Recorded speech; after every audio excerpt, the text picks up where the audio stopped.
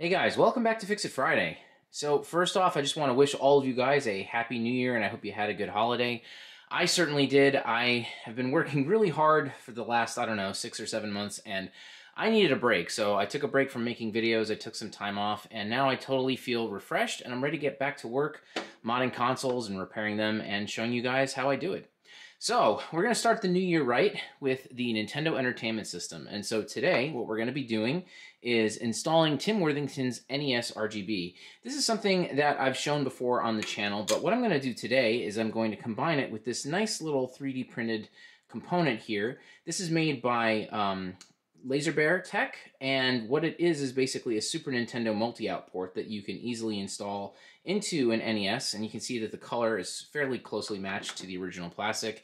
And so this lets you use SNES SCART cables, or you could even use SNES composite or S-Video. You could also use HD Retrovision cables. So that's the nice thing about this, is that it gives you a lot of versatility once you do this modification. Aside from that, I'll also add expansion audio to this console so that if you use Japanese games that have the extra sound channels, you'll hear them. And I'll walk you through the whole process step by step. All right, guys, so let's get to it. All right, so I'm going to get started with disassembling this console, and the Nintendo is one of the easiest systems to take apart.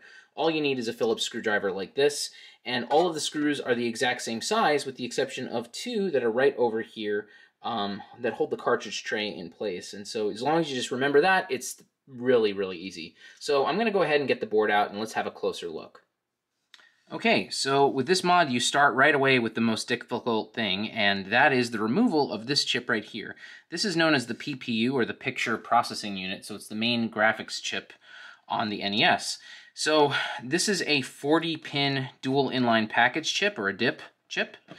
And removing these is tricky. It's not for the faint of heart. So what I do to remove these is I follow it with 3 steps. The first thing is I take all of these points here and I add fresh solder to all of them. This just helps everything to flow more easily and makes it easier to clear out all of these little vias. And then once that's done, I come in with my Hakko desoldering gun and I desolder all of these points. And that usually gets rid of all or most of the solder in that area. And then finally, I'll follow up by taking a hot air gun and just passing it over this region here, while at the same time I take like a small flathead screwdriver and I just put very, very gentle pressure on the chip. And that helps to just remove the last little pieces of solder that might be still in these vias holding the chip in place. And I found that with that method, you have a very high rate of success. The thing that usually messes people up with this is that they use a lot of force, or they don't, desolder this properly, and then they end up pulling traces and destroying the NES motherboard. And so that's obviously something we want to avoid. But I found with following those 3 steps that you have a very high rate of success. All right, so let's get started with that.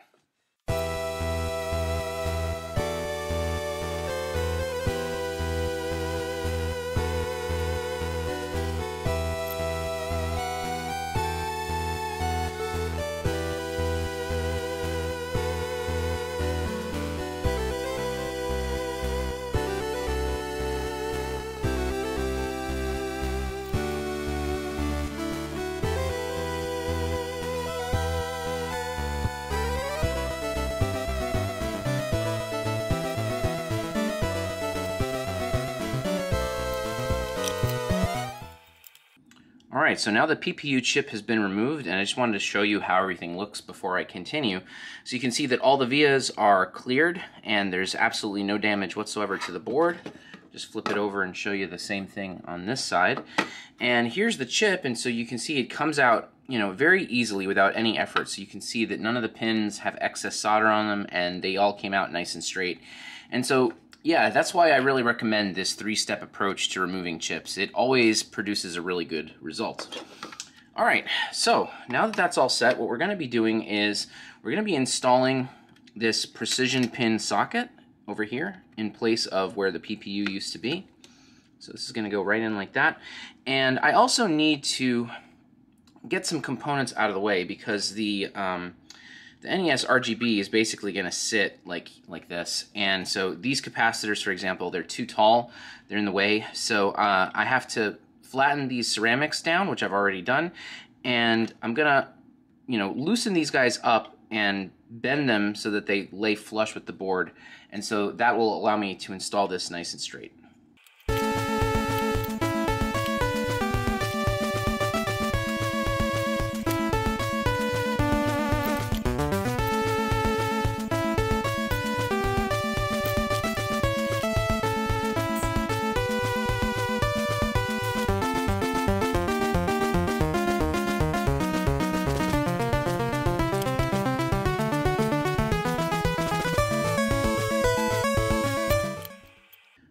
Okay, so you can see that the precision socket has now been installed, and hopefully it's clear on camera, but this notch here lines up with the notch on the silk screen of the board. So just make sure that you do that when you install it in place. And if you saw in the video, I start by just soldering the 4 corners in and then pushing on the socket just to make sure everything is flush. And once I'm certain that everything is flush, then I go ahead and I solder in the remaining pins. So now what we're going to do is we're going to just add in this double-sided header, and I've already done it on one side. I'm going to go ahead and put it in here. And once this is into the socket, we're going to go ahead and install the NESRGB on top and then solder it into place.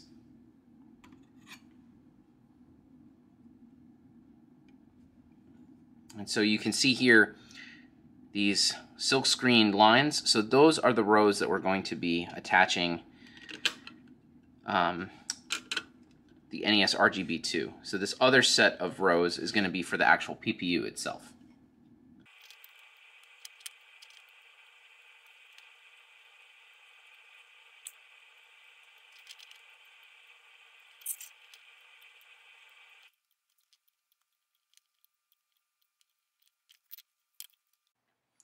Okay, so now what we're going to do is we're going to take the PPU and we're going to install it into this set of vias over here. You'll notice though that when I just place it in, that it's very seriously crooked over to the side. The reason why is that these pins here are a little bit too high. And some of you might be asking yourselves, well, why don't you just install a socket? And of course, you certainly can with other versions of the Nintendo Entertainment System. But with the front loader, if you add in a socket, this whole thing becomes too tall, and the Nintendo actually will no longer fit inside of the shell. So for the front loader only, you kind of have to solder the chip directly to the NESRGB. Not a big deal. But before we do any of that, we've got to make sure that these are pretty flush. So I'm going to go ahead and I have a set of flush cutters right here, and I'm going to snip all of these pins.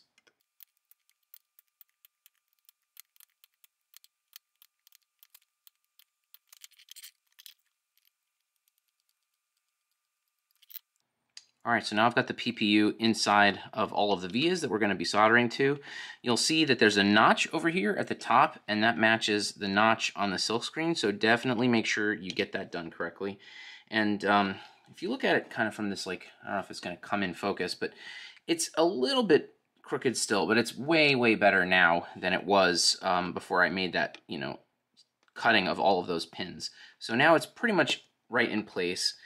So we're going to just flip it upside down, and just like every other step here, we're going to solder the 4 corners, make sure it's all aligned properly, and then solder in the rest of the vias.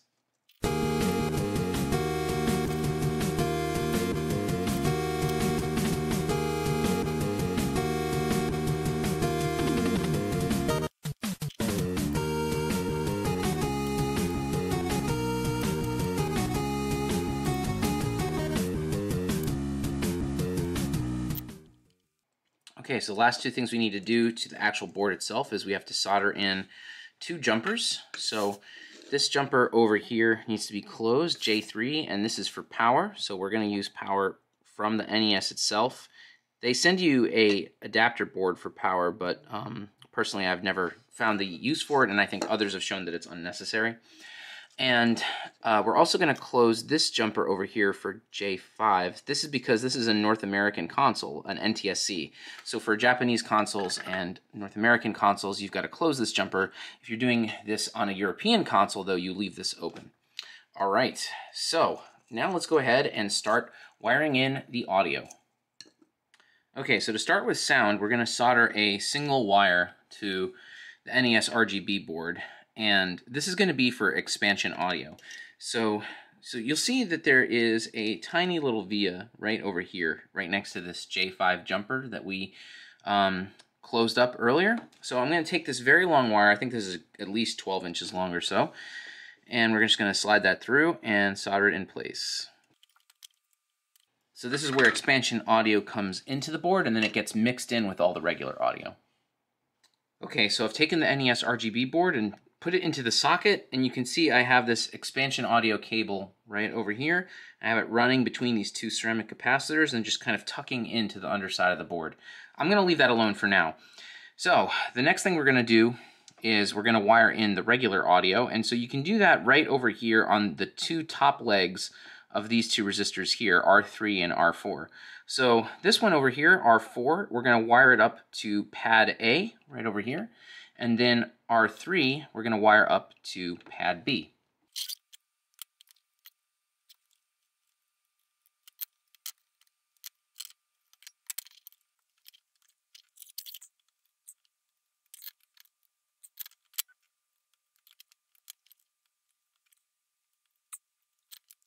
All right, so now we're on the underside of the board, and we've got this wire from the expansion audio, and we're going to finish that up right over here. So this area right here is the expansion port on the NES, and this was never used for anything during the lifespan of the NES, but with a very simple modification, you can add expansion audio to the NES, and that means that if you're using an EverDrive or an original cartridge of games like Castlemania 3 from Japan, those games have extra sound channels, and with this modification, you can hear those extra sound channels, and it makes a really big difference on some games. So, all we need here is two resistors. So we've got a 1K resistor here, and a 47K resistor here. So we're going to take this 1K resistor, and we're going to solder it between pins 2 and 9 over here. So there's 1K across those two pins. And then we're going to come in with this expansion audio wire, and I'm going to solder it to one end of the 47K resistor, and then the other end is going to go to pin 9 over here. So that's it. It's really not that difficult, and I have some insulation here just so that when I make the connection between the 47K and the wire, everything's all isolated and it doesn't make contact with anything else. All right, so let's go ahead and do this.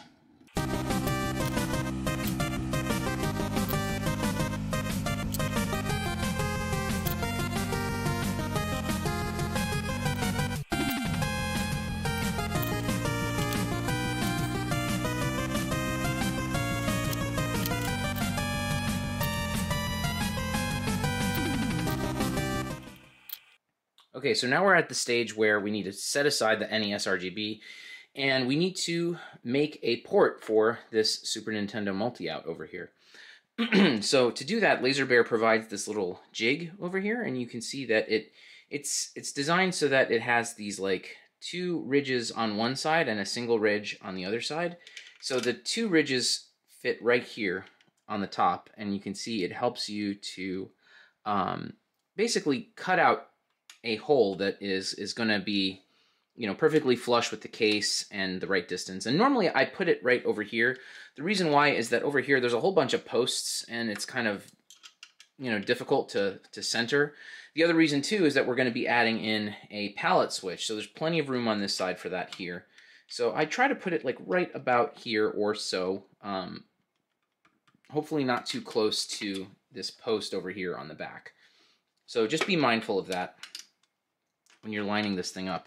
So once it's lined up, I'll tape it down, and then I use a permanent ink marker just to outline the edges here, and that gives me the area that I need to start drilling. And so that's something I'm just going to do off camera because it's kind of time consuming and messy, and should be pretty easy for anybody to do, but I just wanted to show you how the jig works. And so I just kind of set this up, mark out the outline of the hole I need to open up, and then get started with drilling. So we'll be back in a second, and I'll have this thing ready to go.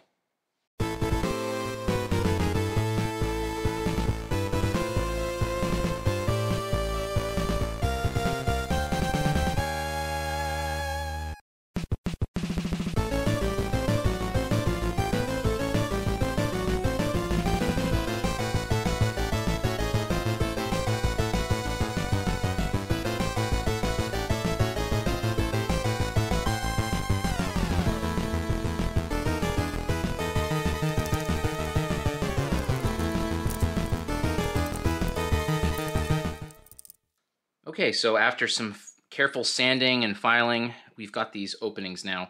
This takes a lot of time, as you could probably tell from the video, and honestly, I really hate that I have to make such a gigantic hole in the shell, but there's really no other way, and once it all gets put together, it looks very nice. So as you can see here, the 3D printed part fits very nicely, and it looks like it's always been there. The pallet switch is going to go right here, and it's just going to come in and then get bolted down with the existing nuts and washers. And so, yeah, we're basically all set. The only other thing I'm going to recommend when you're making this opening here is just that if it's a little bit larger and this fits too easily, it's still fine because this lip is going to hide the cuts that you made. The most critical thing really is just to have this all level relative to the shell. So you just have to keep a careful eye, and I was using a razor blade to start the process, and then I finished with a file to make it all nice and straight. All right, so now that this is done, we're going to do the final step, which is to wire the pallet switch and the Super Nintendo multi-out right here to the NESRGB. Okay, so I've built two wiring harnesses off camera, one for the Super Nintendo multi-out and another one here for the pallet switch. So the pallet switch is easy. You have 3 wires, they're about like maybe 14 inches in length, and they're soldered to each of the 3 legs of the pallet switch right here. And I just put that in and screwed it into place, and that's ready to go. For the Super Nintendo multi-out, I'm going to put a link in the description for a photograph of what each of these pads corresponds to so that you can do that if you're following along. But I'm going to briefly talk about it on camera here. So back here, this is the color red, green, blue, and sync. The red pad is square, so that also tells you the orientation of this PCB. These 2 pads right here are tied together, and this is ground. I've got 5 volts here. This yellow wire right here is composite video, and I put that in case someone wants to use composite video, or certainly if they're using this with HD Retrovision cables, because you have to have that composite video line. That's where sync is derived. And then these last 2 vias right here, this is sound, and so the NES only outputs mono sound, and so what I'm doing is I'm simply sending the mono sound to the left channel and the right channel. That way when you put it on your television, you get sound out of both speakers and not just one. Okay, so now that that's done, we're just going to thread this through. And then the kit comes with this nice little retaining clip, which holds everything in place. It does a very good job of that. Okay, so that's not going anywhere. You can see I have a few millimeters of clearance with this post, so I don't have to mess with that either. All right. Now you just add this final screw here, and this locks everything into position. Okay, great, that's all set. So now, the last thing we've got to do is just wire these guys up to their respective pads over here, and you can see that I've already pre-tinned them, and normally I find that this length more or less should be enough. I think this is about, I don't know, I want to say like about 10 or so inches. And this allows you to rotate the board and put it back into its correct spot. These I normally leave rather long, just because this ends up being over here on the far end, so you definitely need slack for the pallet switch. But I'll go over that in a moment. First thing, let's just solder in the multi-out.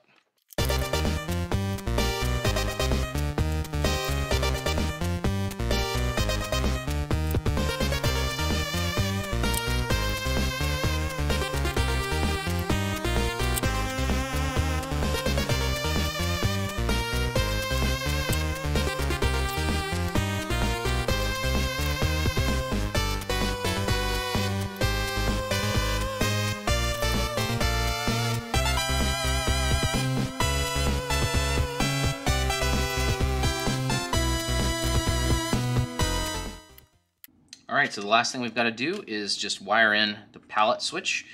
And just for those of you who don't care about the pallet switch, if you want to use the NESRGB and not install a pallet switch, all you have to do is bridge this little pad here for number 3 to ground, and you're good to go. Personally, I mean, I do have them installed on my personal ones, and I do occasionally switch them, but honestly, I kind of just set it to one thing, and then I kind of forget it. And I think a lot of people are that way, but not everybody, of course, and it is nice to have options. So, to install this thing, you've got to take the center pin of the switch, in this case I have it colored as black, and you're going to use that to bridge these 2 pads together, and just get it connected to both, just like that. And now the other two are arbitrary. We can put them any side that we wish. So I am just going to put that right here. And that is it. We are done with this installation. So now I'm going to go ahead and reassemble everything, and I'm going to test it. The only other thing I'm going to do, and you'll see me do this on camera, is I do like to take a bit of zip tie and wire this little, or connect this little harness together. It just gives this a little bit more integrity and helps keep all the wires where they're supposed to be. Sometimes I do it for the palette switch as well, but it's not as big of a deal because we're only talking about 3 wires over here. All right, so let's put this thing together. All right, so we're ready to do a test of RGB, and you can see I've got the NES sitting right there, partially assembled. That's good enough for what we need over here. And I'm going to use my EverDrive because it allows me to just very easily test normal audio and expansion audio with just a few quick clicks. All right, let's go ahead and start it up. Nice. All right, so that's looking good. Let me pick Castlemania 3, the Japanese version, and so we can hear the expansion audio first. This game is so good and sounds perfect. All right, I'm gonna check the palette switch really quickly. Well, I gotta wait for something on screen first, I guess. Yep, that looks like it's working. And now let me just check some regular game like Ninja Gaiden. And that sounds great too. All right, so looks like we've got a nice, successful NES RGB installation, and that's all we've got today for this video. If you guys like this kind of content, then consider subscribing to the channel because I have videos out normally every Friday. And then, of course, if you've got a console that you want repaired or modified, you can always reach me directly at my website, which is oneuprestorations.com. Okay, guys, thank you very much for watching, and I look forward to seeing you soon. Bye.